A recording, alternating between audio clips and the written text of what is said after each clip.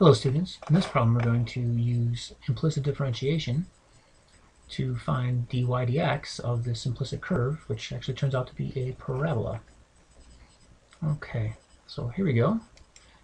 First thing we're going to do is differentiate both sides. So I'll take the derivative with respect to x of the left hand side and of the right hand side.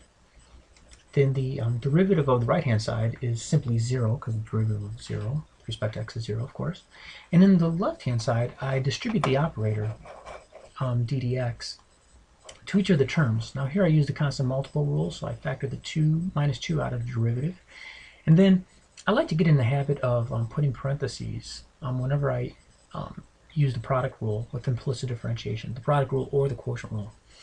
I like to use parentheses regardless of the sign here. Just I get into the habit of doing that because if there is a minus sign here, it's going to have an impact on this expression. Then I'll take the derivative of y squared with respect to x.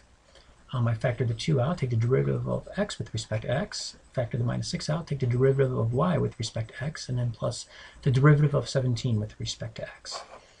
So after I complete that step, I realize that I have to use the product rule and the chain rule in both of those terms.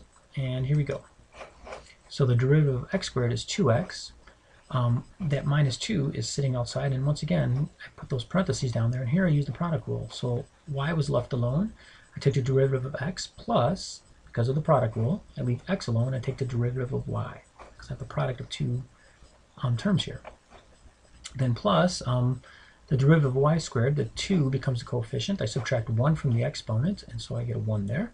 And then I have to take the derivative of the inside function, which is dy dx. Plus 2 times the derivative of x, which is simply 1, minus 6 times the derivative of y with respect to x, and the derivative of 17, which is the derivative of a constant, is simply 0. All right, then I distribute the minus 2, and you see the impact here with the distributive property. And I simplify out my other terms. 2 times 1 is simply 2. I have a 2x there. Okay, so not too much going on in that step, other than distributing those minus 2's. Then I collect like terms, so anything that doesn't have a dy dx, I group together here.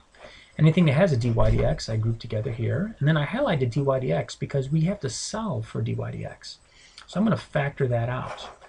But before I do that, I move everything that doesn't involve dy dx over to the right-hand side, and that flips the sign. So the 2x becomes a minus 2x, the minus 2y becomes a plus 2y, and the 2 becomes a minus 2. And then I factor out the dy dx, and I'm simply left with that term. And then I divide by minus 2x plus 2y minus 6, and I've now solved for dy dx. All right, good luck.